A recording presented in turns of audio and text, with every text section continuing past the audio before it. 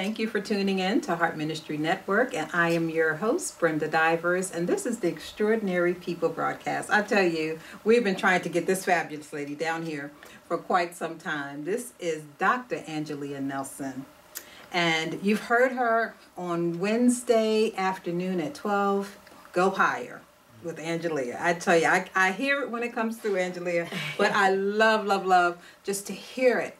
She's so inspirational. She's so energetic. You think she's like, what, maybe 10 feet tall and that kind of thing, but she's big in the spirit. Trust me. But just say good afternoon to our listening audience. Good afternoon, everyone. Heart Ministry Radio, and thank you so much, Brenda. Such a wonderful host. Love her so much, and you have been a blessing to me as well as Go Higher.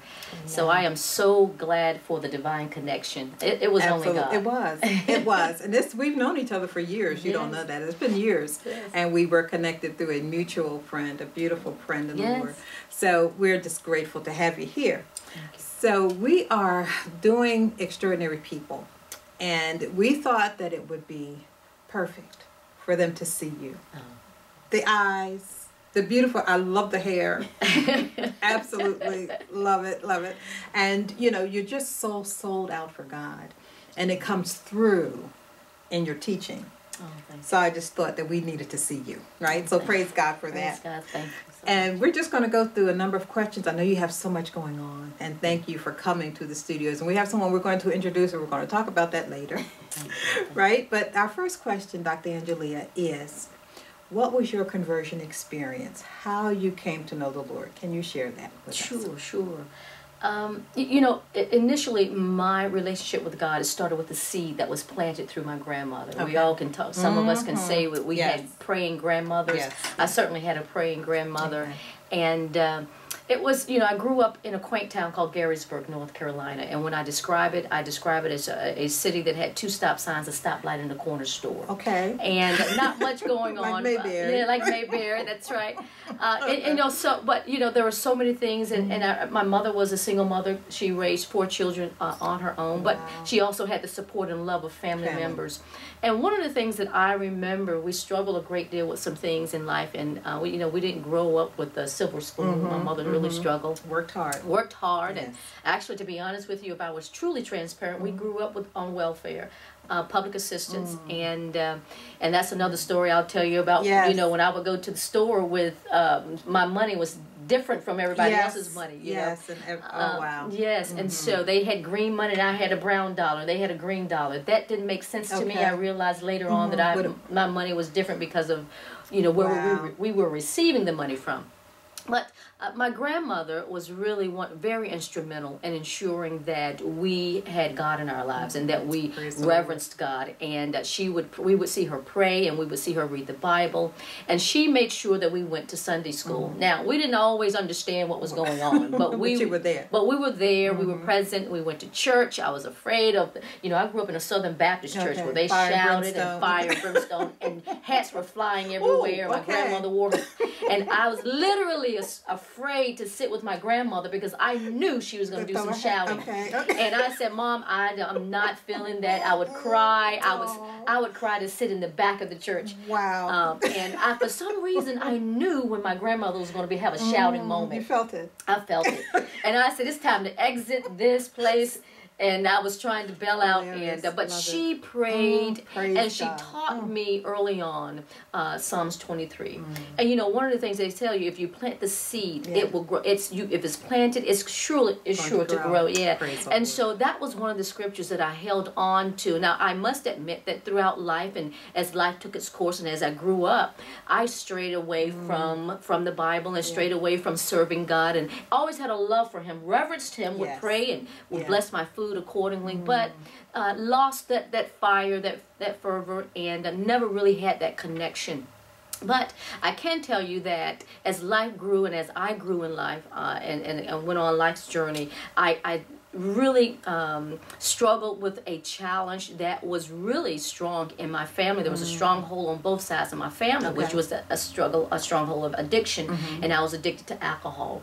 And with that being said, I had a hard time really shaking and becoming, and I wanted to be set free. I had a difficult time of really getting away from that bondage. And I prayed, and I would pray and ask God to deliver me, and I couldn't understand why he would not deliver me. I mean, this was a course of years. When you prayed, yes, when you prayed, and I would hear stories and testimonies of people being set free, of deliverance on television, and I'm saying to myself, if he can do it for them, then I want, and then I would tell God like this. I said, I don't want to go to a AA, a AAA, or 1A. I want you to deliver me. You are the A. You're the A. You are the A that I want to deliver me.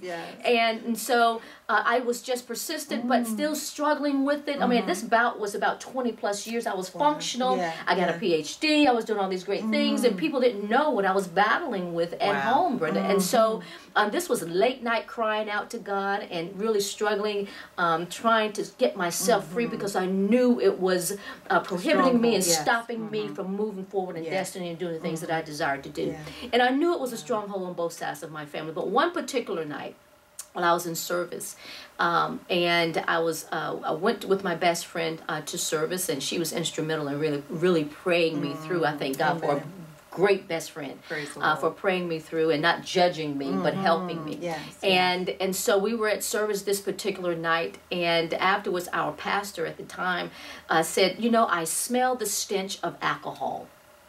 And God is saying to me that there's someone here who's been crying out, asking to be delivered. And he said, God said, you are delivered, but there's something you must do. You got to come up. And I want you to have a testimony of exposure.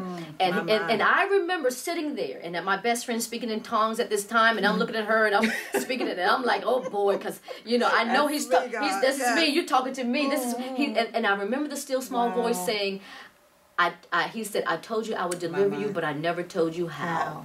And he said, this is your moment. He said, whether you're going to determine what's more important to you, how men view you, or what I am about to do in your life. And so I made the decision. At that point, I looked around, and this place was packed. This church was packed. It was a conference. So it was family members and non-family members. And I walked up. I stood up. At the time, my pastor knew nothing about my struggle. If he did, he never said anything to me.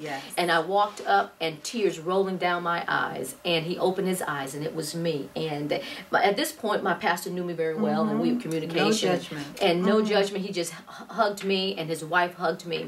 And from that night on, when I went home, my pastor said, God said, you'll never be the same again. He said, he said, you were delivered from many things on that day. And I said, yes, I was. And so at that moment, from that point on, no alcohol, supernaturally delivered. And I promised God from that point that I wanted to serve him for the balance of my days. And I wanted to live my life for him. So it was just like an overnight, blew my mind. Okay, God, I know you're real, supernaturally healed. I don't even like the smell of alcohol. And then I say to myself, now, how could I even want something like that? I don't like the smell of it. I don't, and so it was supernaturally, it was a blessing by God that just set me free. And now I'm on fire. I'm with zeal and fervor and wanting to be that testimony. I'm not afraid to tell the testimony. I'm not ashamed.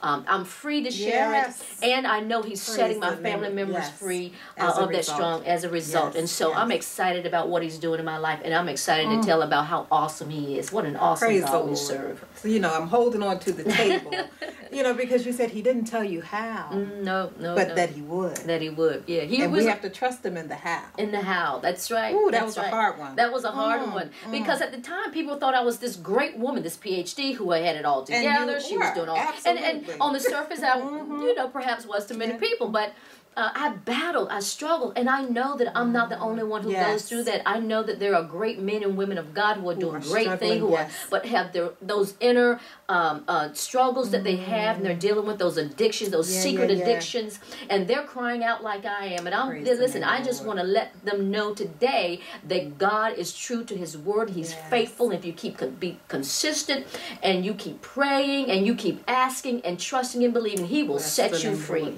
But you've got to be willing to be exposed. Yeah.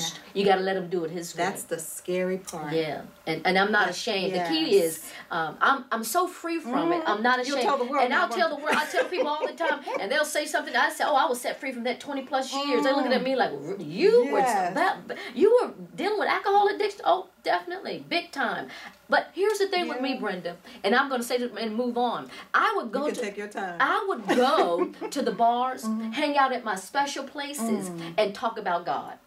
I would have conversations and literally bring my buddies who are hanging out on the bar with me. Yeah. I would literally have them in tears because I would tell them how awesome God was and how great God was. Now, at this point, I was still drinking, but I'm still talking about how awesome God was. And then I would go home and say, God, how come you haven't delivered me? But I'm talking about you. I'm sharing your goodness. What about me? What about me? But I had it in my heart. I knew. I said, at some point you will, but I need you to do it sooner than later because I'm sick of it. You know. And I really wanted to be set free, but I just wanted. It was so interesting how I would talk about His love, His goodness, and His mercy. One man told me, he said, in the thick of it. In the thick of it. One man told me, I'll never forget it. He said, God doesn't love me. You don't understand how bad I was addicted on heroin. I said, God doesn't. What is that to God? That doesn't mean anything. He loves you. Yes. He sees past all of that stuff. He's a God that's all you are. If you were to say yes to Him, you would see that He'll wash you white as snow. Yes. And you would listen. He would turn you into a powerful testimony for Him. I said, so don't. I know. And this is in the thick of it. This was in the thick of me still battling, sipping on my drink at the bar, if you will, but still talking about how awesome God is.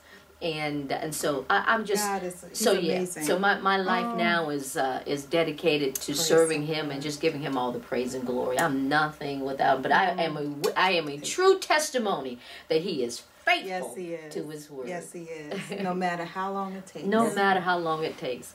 Yeah, sometimes, and you have praying people who were praying for you. I had a best friend who was praying for me. I had people around the world, just people who I had come in contact and I shared. They knew that I was battling with it.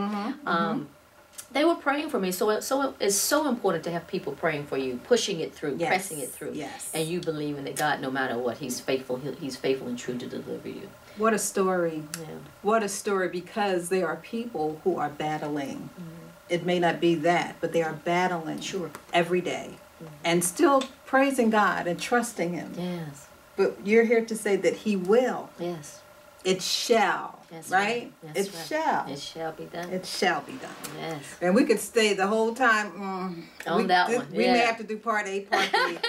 But what a testimony, Dr. Angelia. Bless the name of the Lord. Somebody has been set free today. Praise God. That's by the word of your testimony. The blood of the Lamb and the word of our testimony. Yes. Bless the name of the Lord. Bless the name of the Lord. So you see why we have to have Go Higher Tuesday afternoon. And that's such a perfect time, I think. I thought that it was always a perfect time for your show. Yeah. That hump day, we call it, and 12 o'clock midnight, you just in the middle of the day, you're just trying to make it through. That's right. And then you come on with Go Higher. Go Higher. Amen. Yes. Amen. And Dr. Angelia, where did even that start in your life? How did God birth that ministry in you? So after my deliverance, spending time with God and wanting to know Him more and developing a more intimate relationship with Him, it was. What kind of businesses are you looking for? He would release some things to me, just talk to me about what it is that He desired for me to do, because my testimony, anybody who gets a testimony know that it's not about you, it's for somebody else. My testimony, the way He did it was for me to give a testimony for others, and so so that I could that they could be delivered. And so and then I always have had a desire to give hope and inspiration to people. I love encouraging people. I'm a former coach, and so I love encouraging people to go higher and to trust God and know that you were born with a purpose and assignment, and that life is a gift, and our part in the gift is opening it. I love that. It's saying life is a gift. Now open it, and so each gift is not the same. As we begin to unwrap our gift, we'll see that each person doesn't have the same gift. Yes. And we may unwrap it differently. But the beauty is taking time out to unwrap it and see what it is that God has for us. And so that was certainly one of the things that He put on my heart to help people understand that He has created us with a plan and a purpose, with an assignment, and He desires for us to go higher in Him and go higher in life. Listen, God called us to be the head and not the tail, above only and never beneath. We are more than conquerors. So whatever more is, we are more than that. And so my desire through Go Higher Ministries is to share messages. And to be honest with you, and I shared this with you, Brenda, that when the opportunity presented itself, I said, this must be God. The way it all came down, the way our mutual friend Susan introduced this to us, and the way that she just opened it up, she said, Angelia, I know this is for you, and then I connected with you, then we already had a connection, and I said, God, okay, this is you, and so from that point on, He started downloading messages. And I said, God, I will do this if you promise that you will always give me a message. I won't go on. I don't have anything to say to people otherwise. I don't care how many degrees. I was purposeful, and I would say, I would even tell you, listen, today I feel like God is telling me to replay and redo. And so I'm very intentional because I don't want to say things that I know God didn't tell me to say. It's not about me. It's about His people. So important. And so the Go Higher Ministry is all about giving hope and encouragement, to have hope in the God of hope. Have faith in the God of hope, and to just inspire and encourage people to go higher, and that God is with them, and that God has a plan and purpose. We weren't born to just live 9 to 5, to live the rigmarole of waking up, going just in retirement, and that is not the life. That is not God's plan for us. He said He has a plan, a hope, and a plan for us. Jeremiah 29:11, a hope and a future, and an expected end. His ways are not our ways, nor His thoughts our thoughts. And so He has plans to prosper us. And so we're not walking in prosperity in every aspect of our lives, that we're not living the true purpose and plan that God has for us. And so my desire is to elevate our thinking, to give us to help us do a paradigm shift when it comes to our thinking, and how be kingdom minded, to be like, I have a at all times. and I attend an awesome church that is teaching us present truth, an apostolic church, talks about present truth, walking in kingdomship, understands that we are kings and priests, and then how to walk that thing out. What it looks like. And what it looks like, and how we're supposed to act, walk it, talk it, be it. And so we're excited about that, and so that's how obviously Go Higher Ministries is all about. And when I have the opportunity or a platform to go and speak, then I certainly give the message that God gives to me to give, and I won't go unless He gives me a message. I don't have anything to say because I don't know anything. I don't care how many degrees I'm packed with. I know nothing if God doesn't listen. If God doesn't download it in me. And I know that's one of the reasons that we are behind you in ministry. Amen. We are behind you in ministry. Yes. And I was just listening to, actually I aired it, one of my favorite, they're all wonderful, Trust God, period. Whenever I'm getting to that point where things is feeling a little rocky, I put on Trust God, period. Yeah. And it played last week. Well, right. I saw that. Yes, that was, they're all beautiful. But they're just, in anything, there's certain things that touch you every time. And every single time that thing touches me. But I love the integrity of your ministry. Oh, thank you. And how you would say, God didn't give me anything today. And I will not, like you said, my words are my words. Right. I want God to download that thing. And His people. Yes, and we respect that about you. And I let me just say, I love Heart Ministry Radio, and I see the growth and the blessings and the heart that you have. You are a woman of God, and you have planted a seed in me. You have blessed me. You blessed my ministry.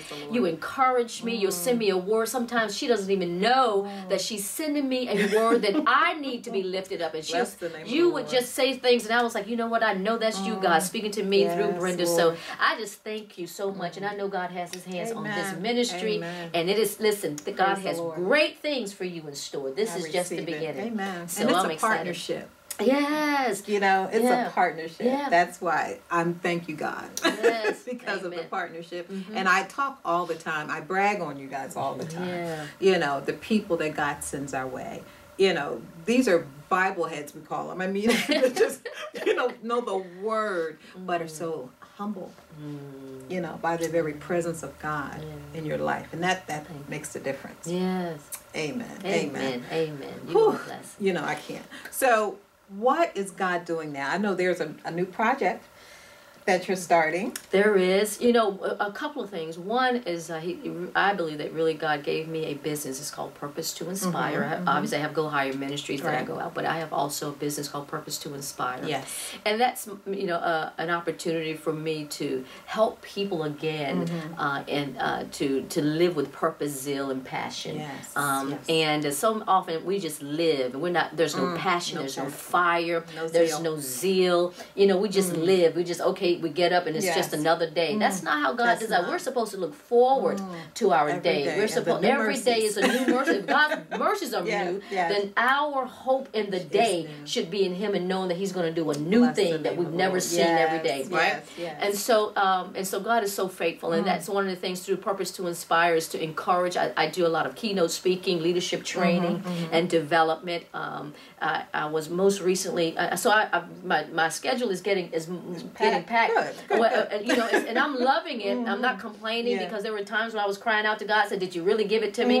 Listen, I'm with you when you say trust God. Period. No matter what it looks like or feel like, know that God is faithful and true to His word. And it's good to have people who prophesy. I have an apostle who prophesied this thing, and it is coming to pass. So she's an awesome woman of God. Praise the Lord. And so the thing about it is just trusting and believing God. So I do leadership training, keynote speaking, workshops for women, seminars for women, and so just excited about what God is doing through that business alone. Amen. And the hope to give people for leadership. You know, oftentimes, you know, I believe in kingdom leadership, and I also believe this. I believe that God gave us a way of leading. You know, oftentimes, Brenda, one of the things one of the things that I've realized, in when it comes to leadership, is that we He didn't give us a dominion over people. He gave us dominion over things. And if you go back to Genesis 1 and 2, you will find that He gave us dominion over the birds in the air and the flock and all the seas and everything, the creatures that creep or crawling all over the place. And so, but He didn't give us management over people, because management carries a connotation of control, right? Really but leadership really good. It's totally different. When you lead, you're leading people to success. You're teaching people how to lead, how to walk in leadership, how to guide people. You know, one of the things that I've learned, you look at the word leadership. Leadership is a compound word. Leader is someone who guides and directs, and a ship is a large vessel in need of guidance and direction. Here's the key with that. But here's the key thing. Here's the key thing with that. If you are a leader and you're not pulling that large vessel, meaning if you are a leader and nobody's following you, guess what? You're just taking a walk. You're just simply taking a walk. You're not leading. And so what is leadership? Leadership is really having people to buy into your vision, who understands what it is that you're desiring to do, believes in and has faith in what you're doing, and they have a desire and they look forward to running with you to accomplish that which God has put in your heart to do. And so teaching people the true essence of leadership, because oftentimes we get kind of tripped up with the whole, we think we got to control people through leadership. That's not. We lead people and we manage things. So management of things, leadership of people. I love that. Yeah. That's a new concept, isn't it? That is a new concept. Listen, that was a revelation. That's not taught. That's not taught. That was a revelation that God gave me. It blew my mind. He said, go here, now go there. Now I want you to go to Genesis. Now what did I tell you about dominion? And he said, now look that up. And then I said, God, you never gave us dominion over people. No. So stop saying that you manage people. You lead people. You manage them. And you will have people will have a better relationship with people. They're called on to be with them and whatever they do in their endeavors. Freedom. That's freedom. Yes. That's exactly what leadership is freedom. Because now you're teaching people how to become leaders, and then now when you're no longer there, they can take over because you've taught them. Now you've changed. It's a paradigm shift of thinking. Absolutely. Now I'm not trying to manage people. I'm managing things, and I'm leading people. So now you see the cycle of leadership. The natural progression. And that's how God, look at how God taught us through his way of leading. Jesus taught through his way of leading. Yes. He taught them how to lead. He taught his disciples how to lead. And then he sent them out. Leadership. You send people out. You prepare them to send out. That's right. That's what leadership is all about. And not get fat on what you have in the house. And exactly. So this is going to... Yeah, and so we're trying to get through this. We're trying to get through this. So we have that leadership concept, and then I obviously have some Inspire Wear that God's put on my heart. I love that. I do Inspire. I love that. Yeah, Inspire Wear. So we have a Created to Win T-shirt. And here's the reality is that I don't create anything or logo or a slogan or anything unless God gives it to me. So each shirt has a message that God has given to me. So there is a Trust God period message. There is a Created to Win. And the very first one that he gave me before I even got established is I serve the great I am. And so he told me I gave you that because you might be the inspirational speaker, the chief inspirational speaker or officer, but I am the CEO of your business. You work for me. And so he's constantly reminding me, and I'm good with it. I said, I just manage your stuff, God. I'm okay with that. And you teach me how to lead your people, you know, and touch lives, and we'll move with that. But certainly that is one project that we're doing. I do have a new book that's coming out. I'm hoping to come out in the fall. It's called Created to Win. Created to Win. And so it's already been written actually as a compilation of the messages that I've done here on Heart Ministry Radio. God put that on my heart. But let me tell you, you planted the seed. Because I remember one day you said to me, you said, Angelia, what is God leading you to do with the messages that you... And I said, I don't know, bro. Well, let me pray about that, right? And surely enough, when I went into prayer, he said, create, this is a manuscript, create the book. And most recently, he gave me the title, Created to Win. So you planted the seed. I thank you so much for your obedience. What a partnership. What a partnership. Yeah. Oh, see, I was not prepared. Yeah. I was not prepared. I know. I wanted to give you that. Angelia. Yeah. What a gift. What a gift. Oh. Bless you. Thank you. Thank you so much. Thank you so much.